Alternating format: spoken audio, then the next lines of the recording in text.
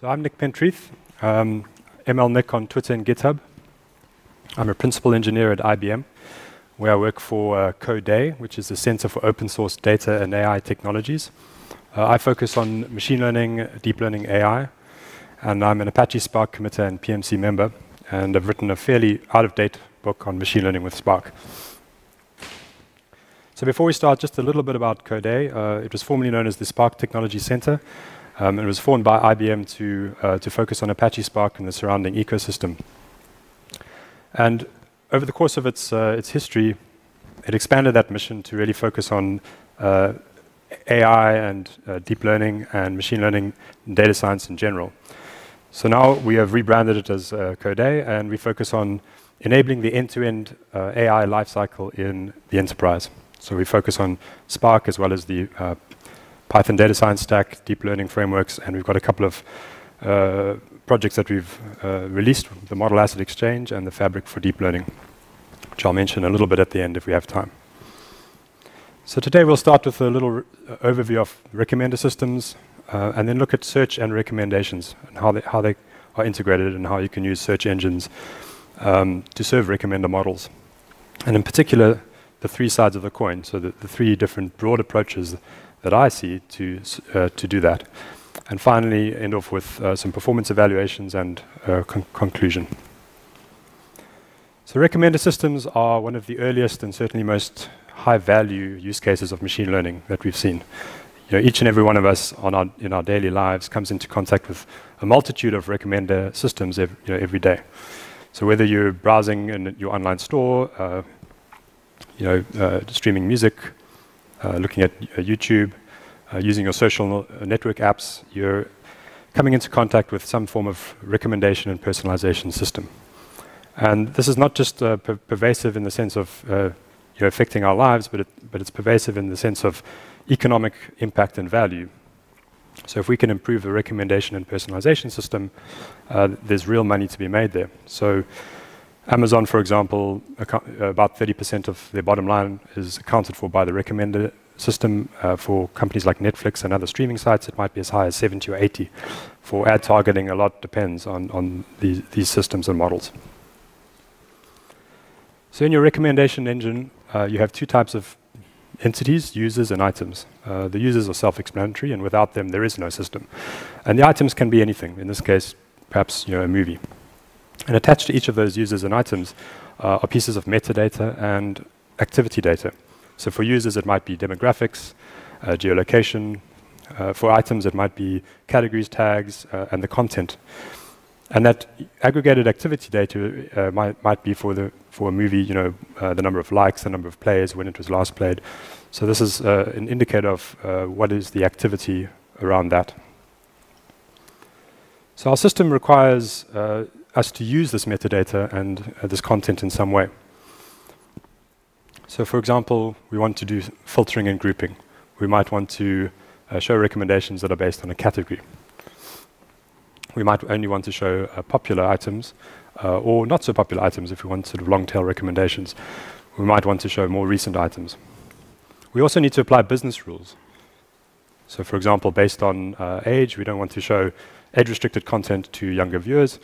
We also might have geographical constraints, and data privacy regulation. So the core piece of data that we care about in a recommender system is the event. This is a user interaction. So every time a user comes and interacts with our system, they're telling us a little bit about themselves. Most of the examples that you see in recommender systems and building the models are all around explicit preference data. So someone says, I give this movie a rating. But in most cases, the vast majority of data available is of the implicit type. So a user comes along and they're interacting with the system. They don't specifically tell you, I really like this movie, here's a rating. Instead, you have page views, add to carts, purchases, and plays, follows, all these kind of implicit indicators of preference. That may mean that the user likes that item, but it may not. So a page view is a light indicator of preference. An add to cart might be a stronger one, and a purchase might be the strongest. But even if someone purchases something, it doesn't necessarily mean they like it, because later on they may give a negative review or even return that item. And unless your system captures that, you will never actually know that. So these events give us an indication about what user preferences are. And attached to each one of these events is a context. So every time a user comes and interacts with that system, they're using a specific browser, it's at a specific time of day, there's a geolocation attached to it. And context matters for recommendation because we may want to recommend, for example, different movies to a user based on whether they are sitting at home in the evening or whether they're on their commute to work, or whether they're at work, perhaps, for example. So since most of this data is implicit, we have to think about how to handle implicit data. And broadly speaking, you can either incorporate it into the model directly, and we'll see some examples of that later, or you can try and attach some sort of weighting scheme. So all of this binary 0-1 implicit data can have a weight attached. So a page view might be a 1, for example. An add to cart might be a 3, a purchase might be a 5. So this is difficult to necessarily do in a principled way, but you can add these weights to the event and then use a standard model. But we definitely have to think about how to handle this in the system. Another key element of recommendation engines is the cold start problem. So when a new user or item comes into the system, that is cold start. For new items, we have no historical data, so we don't have a model for them. And typically, one needs to fall back to use baselines or item content to try and create some sort of recommendation. A new or unknown user might either be a completely new user to the system, or perhaps they're anonymous. They're browsing, using a new device, or they have ad blockers, or whatever the case may be. But in that case, again, we have no historical data for them, and we have some context data, but potentially very limited. So we cannot directly use most of the kind of collaborative filtering-based models that we would normally use, except for the fact that we can try and use item similarity for, let's say, the current item that the user is viewing, if we've built a model for that item.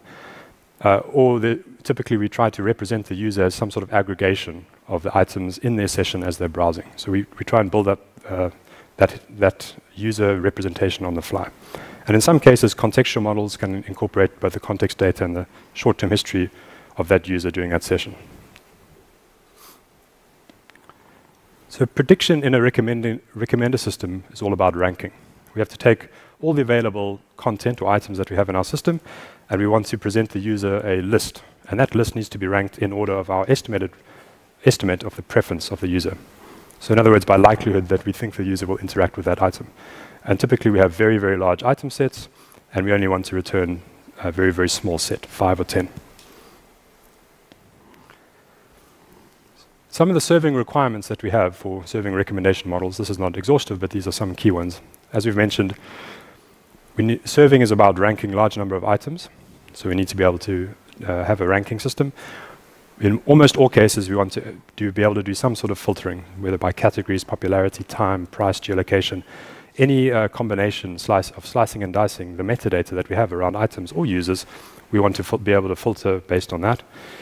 We would ideally like to use all the data we have available at prediction time, in particular content and context, because especially in the cold start problem, that is rich data that we can use to still make a principled prediction.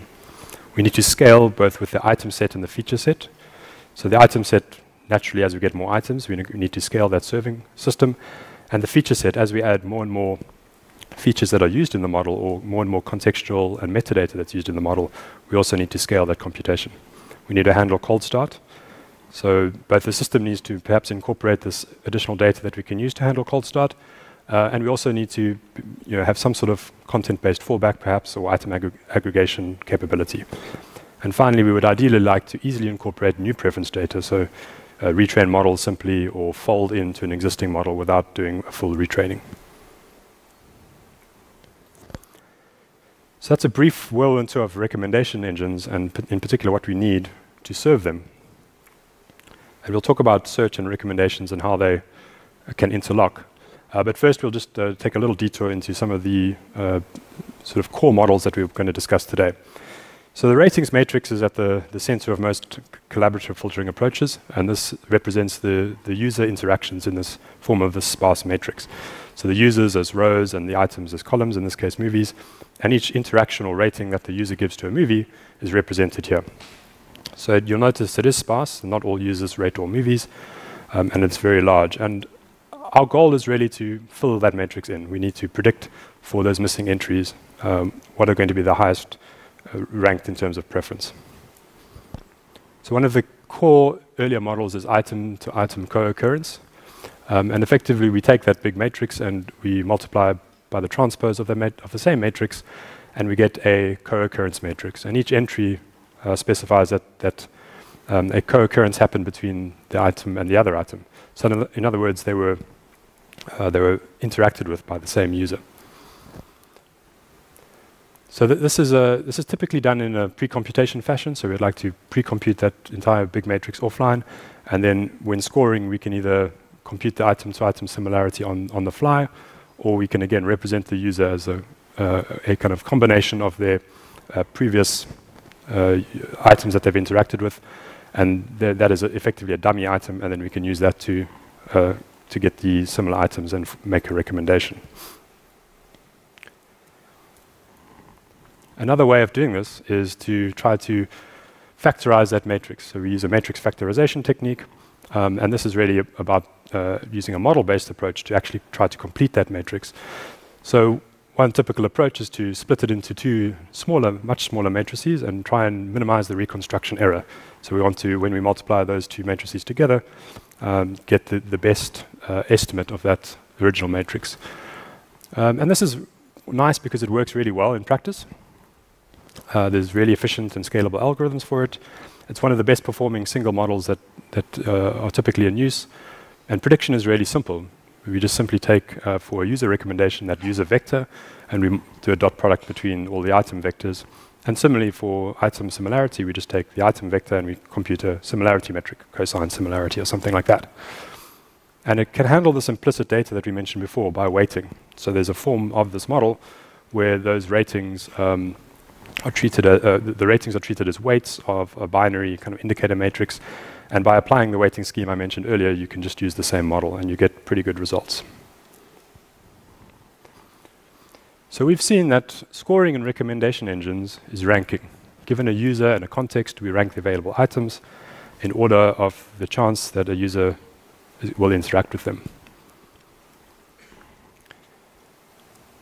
And this looks really similar to a search engine. So given a query, we compute some similarity over our entire document set, and we sort the items based on that similarity score, and we return a ranked list. So this really begs the question, can we use a search engine to serve our recommendations? Because they look like they're doing pretty much the same thing. Well, at a high level, does a search engine meet our requirements? Well,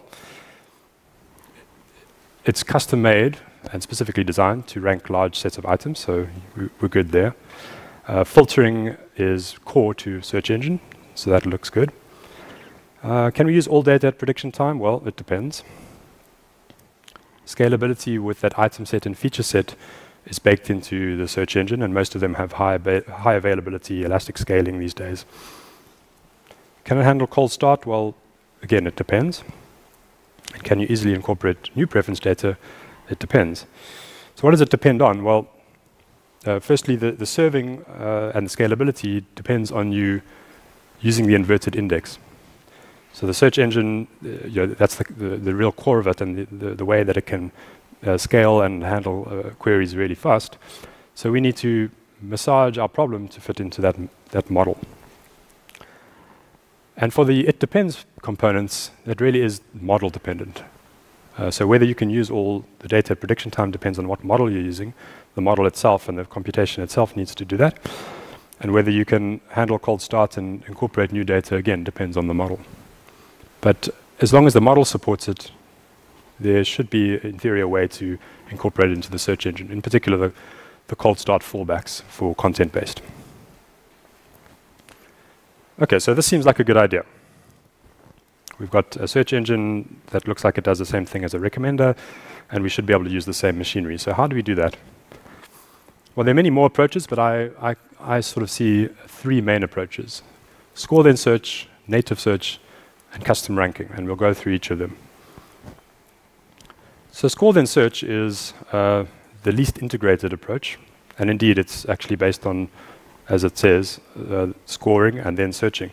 So it's two systems, and you would typically either use a scoring system to compute the raw recommendations first, and then use the search engine to filter to get the results, or you can flip it around and then first filter the results, or the candidate items at least, feed them into the scoring system, and then compute your scores. So in most search engines, once you've got from the scoring system at the top there, once you've got the IDs, you can pass those IDs as one of the filters into your search engine, and you get your result set. And likewise, at the bottom, the search engine can spit out a set of IDs that satisfy your filters, and then you can use that to only score the relevant documents in your scoring system. So what are the trade-offs here? The first advantage is that you have complete flexibility in the model that you can score. So having a dedicated scoring system means you can potentially use very rich contextual models, feature models, maybe deep learning models for extracting that rich content. And you can really focus on optimizing that scoring component and get it as fast as possible. The downside, and one of the major ones in my view, is that you have to maintain at least then 2 systems. So in some cases, this may be unavoidable if you want to use a particular model, but maintaining each additional system requires a lot of overhead, DevOps, and a lot of more things that can go wrong. But then you've also got this filtering challenge, and that says that, let's say you're scoring and then you're searching, that scoring system has to spit out a set of candidate IDs that you are then post-filtered. And if you don't compute enough candidates, then you might end up in a case where you don't get enough recommendations, because after applying your metadata filtering categories and so on, you might actually not have a result set. So it's a difficult balance to strike. How many raw recommendations do you compute in the scoring stage to pass into the filtering stage? So in some cases, it might make sense to filter first and then score, but you might have similar challenges there. And then adding that round trip between systems actually means that your overall system performance can be a lot slower than you think. So the scoring piece can be really fast, but adding the search and the filtering and the round trips between them can kill that. So the second option is, okay, let's move all the way to the other end of the spectrum and have a completely integrated system. So this is what I term native search. This is where we want to effectively take that model and put it in a format that the search engine can just use without any modification. And typically, pretty much in all cases, this requires pre-computation. So you want to pre-compute that model, crunch all the numbers, and throw your massive big data cluster at it, and then index those results in a way that makes search fast. So broadly speaking, one of the main approaches to this is to use the co-occurrence matrix approach. So you take that pre-computed co-occurrence matrix that you did offline, and you'd index it. And effectively, what you need to index is for each item, you need to index the most similar items to that. So this means actually, for each item, doing the full pre-computation of what are the most similar items. Now, if you're thinking that this is a lot of work, it is a lot of work. So doing a brute force pre-computation approach of this nature scales very, very badly, offline even. So it reaches a point where you need to do something smart. And that something smart is typically some form of thresholding. So you can either threshold based on a score as you go, but there's some smart ways to do that in a principled way using the log likelihood ratio. And this is I'll mention the links later, but this is done in some of the literature and some of the projects out there on GitHub.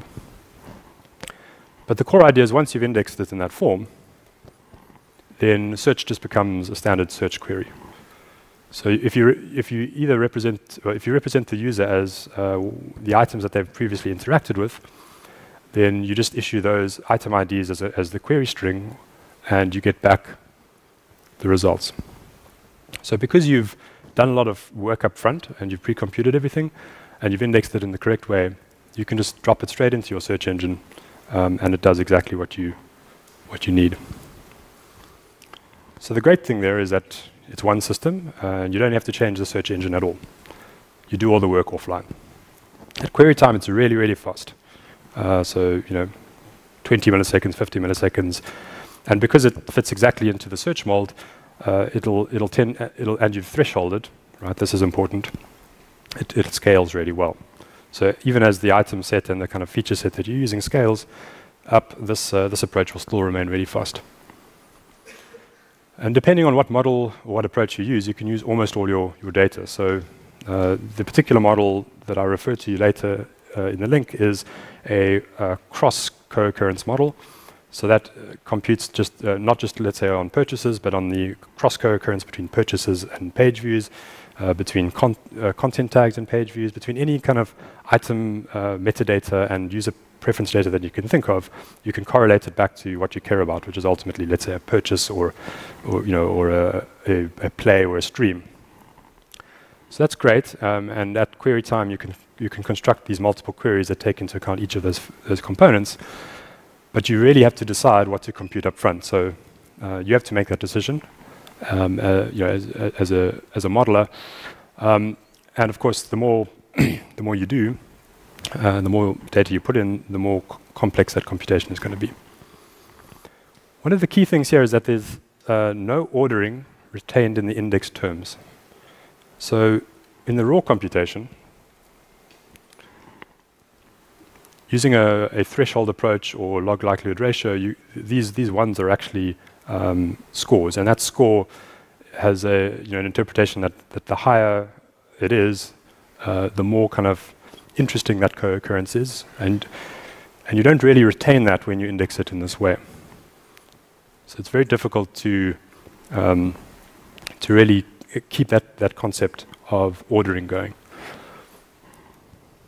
And then finally, it's a lot more difficult to include the rich content data. So textual data you can include by using a kind of bag of words and similar approaches. But if you want to use images, audio, for example, it's difficult to extract those features in a way that you can apply in this approach. So this is implemented in the universal recommender and the Mahout correlated cross-occurrence algorithm. So if you want to know more, those are the places to go. Okay, the third side of the coin is one that I've done quite a bit of work on, and this is custom ranking. So the key here is that we want to combine the scoring system and the search engine into one system, and we want to do scoring and filtering at the same time online, so in real time. So typically we're not going to pre-compute here. So how does this work?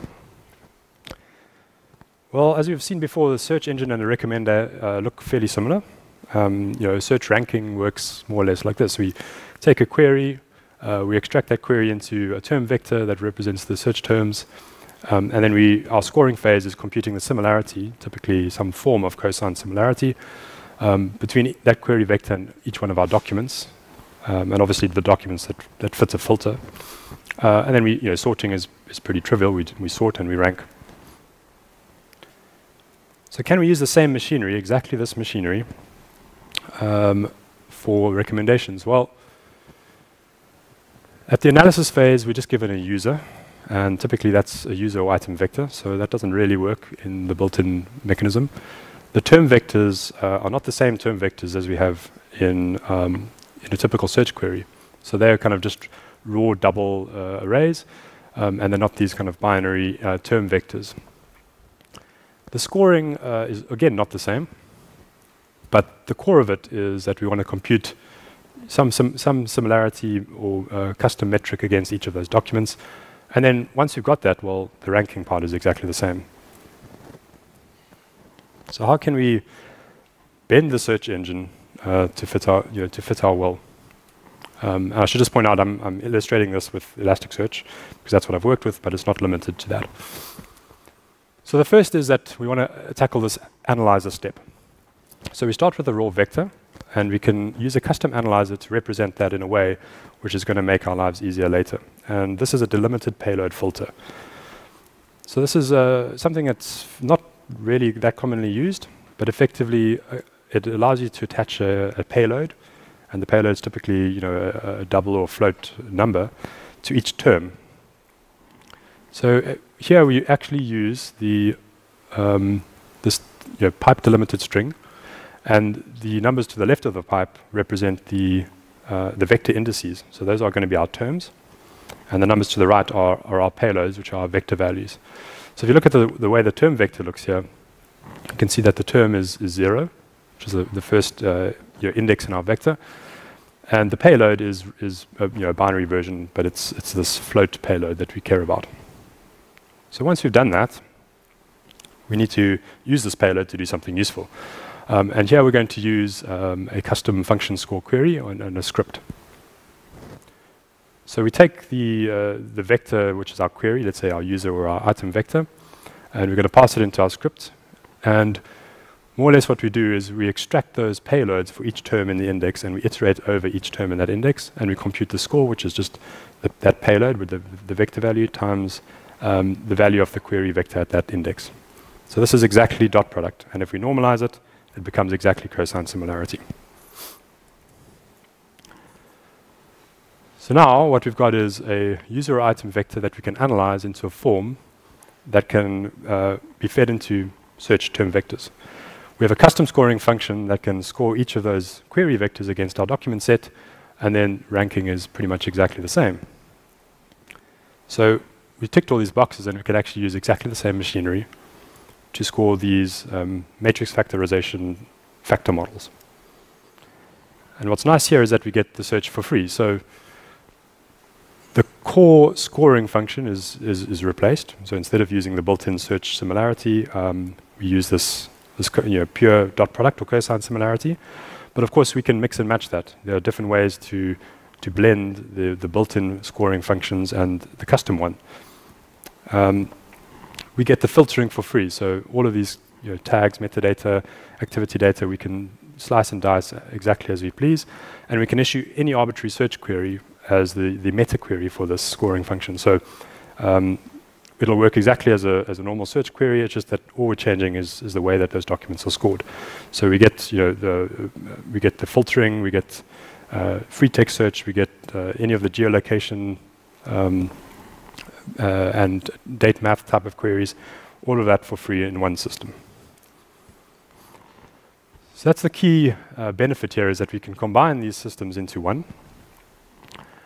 And potentially we can incorporate these richer models, because I've just shown a way to represent a kind of simple matrix factorization model. But if we think more generally about embedding models, where we can have different vectors that represent the users and the items and the contextual data and the content data, including potentially extracted features from a deep learning model, for example, for images and audio. We can potentially use that same representation here to make the scoring work. So that has its limitations, because this scales sort of okay at the moment. So as you make those vectors longer and bigger and bigger, higher and higher dimension, and as you add more and more vectors, you're adding significantly to the computation that occurs. So it scales up to a point, but past a certain point, you're not going to be able to incorporate all of those models. But really, this is combining these two approaches, these two extremes. The pure scoring and separating that system with the pure the native search and integrating those systems completely. And it sort of sits in the middle. So you get a bit of the best of both worlds, but of course you get drawbacks with that. So it does require a custom plugin for your search engine. If you're running on a very managed environment, cloud environment, that might be a problem. So this is out there on GitHub as the Elasticsearch vector scoring plugin. There's a version for Solar, which I'll mention later, and also a code pattern on IBM Code, so IBM's open source developer site that you can go and check out. Okay, so a little bit about performance and comparing some of these approaches. So this is the custom scoring performance. And as you can see, for small item sets, this is a brute force computation, so scoring all items with no filtering or anything like that. For small item sets, it works pretty well, and it's quite fast. But you can kind of see that, in particular, for large item sets, and as we scale this vector size, it gets slower and slower. Likewise, we can try and scale, especially at the high end. We can scale this computation by adding shards to our cluster. So at low numbers of items, adding shards doesn't really matter enough, and actually, once past a certain point, it hurts performance. But for larger items, it makes sense. Adding shards distributes that computation across more nodes or more processes, and we get a speed up. But the number of shards that you might apply to this to get that speed up might be a lot larger than you would otherwise use for that particular index. So what about comparing to the score then search approach? Well, in this case, for a large item set, we can see that they're actually quite similar, and the score then search approach is a little bit worse. So the scoring piece of that is actually really tiny. So the pure scoring computation, which is just a matrix vector operation, is really, really fast. And you can make it a little bit faster, but it's not going to make that much difference. What really gets you is the sorting and the searching. And that's difficult to get away from. You can improve that a little bit with filtering, but effectively you're incurring that round trip that I mentioned earlier. So one way to scale the scoring of this brute force approach is by using locality-sensitive hashing. And in this case, what that is really doing is applying some kind of pre-computation or thresholding, in a way, to that item set. So if we're finding the most similar items in a set, we are effectively using LSH to only search in certain buckets to find that item. So this is fairly analogous to the pre-computation we did in the native search approach for co-occurrence. We do an exhaustive pre-computation, but instead of doing all the work, we threshold it in some way. And LSH is doing something similar. So not too surprisingly, we can cut that down to around 50 milliseconds, which is in the range of the native search approach. So by applying some pre-computation, we get to a similar performance, but we also add some of the drawbacks from that approach. So because we've pre-computed an LSH index, we only search in certain buckets. We might be effectively missing some potential candidate items and some good recommendations. So we dramatically cut down the work that we need to do at runtime, but we lose flexibility.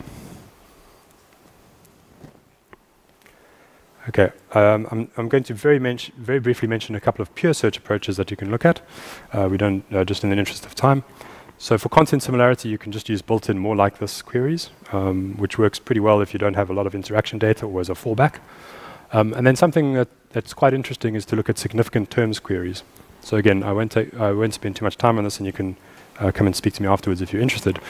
But you can effectively use a two-stage query by first getting the set of interactions for, let's say, a user. So you can see the items that they've interacted with in the recent past. And then you have a second query, which is a significant terms aggregation, which uses that item set as the background set. And the model that is built into that will naturally surface the interesting co-occurrences. So it's a slightly different algorithm and algorithmic approach to a co-occurrence time problem, but you get very similar results. And what's nice there is that there's no pre-computation involved. You do it all at runtime. So that may be a bit slower than the other approaches, but it's definitely worth looking at. Okay, so just to conclude, as I mentioned, for the custom ranking approaches, there's a solo version I actually came across today, this improved performance version of the plugin that I wrote for Elasticsearch. So it'll be really interesting to see what the impact is there. I mean, they claim up to a kind of 10 times performance improvement. So that makes those numbers that I showed before significantly better. And I'd like to dig deeper into the Lucene internals to see if we can get the benefits of doing kind of batched matrix vector math as well as the custom scoring, or as part of the custom scoring to get speedups. So in summary, we have this sort of spectrum of maximum model flexibility through to maximum search integration. Score then search sits on the one end of the spectrum, native search sits on the other, custom ranking is kind of in the middle. So they all have different trade-offs and cost benefits, but these are the three approaches, and it's obviously up to you to pick the one that suits your model and your architecture. Okay, so thanks very much for your time. I'd encourage you to go and check out codea.org, as well as the IBM code patterns and IBM cloud sign-up links if you want to know more. And I'll just say, I just want to briefly mention that IBM issued a call for code which is a global initiative to create open source disaster mitigation solutions. And there's a $200,000 grand prize, which is really interesting. So please go and check it out. And I have 6 T-shirts for that, which I'm happy to give away now. Unfortunately, only medium size, but I've got 6, so first come, first served. Thanks very much.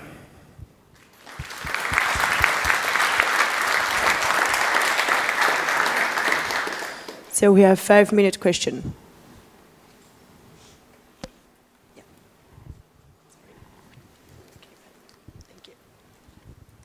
So, thank you. But what I didn't get is you said that the third superior approach doesn't use any pre-computation. But as I see it, you use some kind of metric factorization output for this.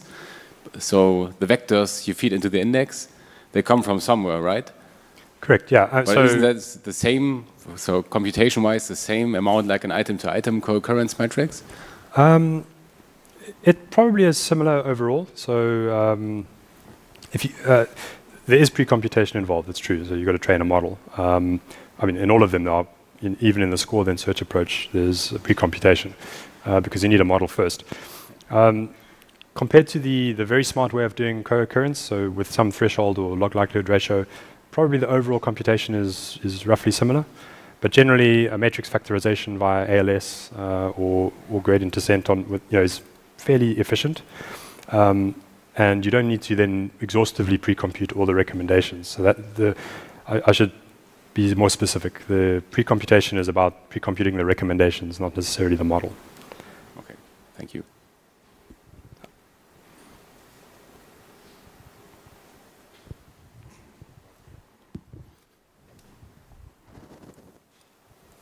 Other question?